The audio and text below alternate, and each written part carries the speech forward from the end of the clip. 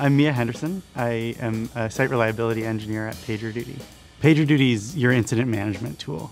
Basically what we want to do is when something goes wrong, PagerDuty lets you know about it and then helps you fix that problem. I tend to meet folks, and if they work in tech, the first thing they tell me is, oh, we use PagerDuty. So because so many people rely on PagerDuty for their own incident alerting, it's really, really important for us to stay up all the time and to know when things are broken. So monitoring is critically important for us, and observability is key because when we have an outage, we really, really need to figure out what the problem is and resolve it really quickly. Datadog is our primary source of all our alerting. We use it for most of our monitoring.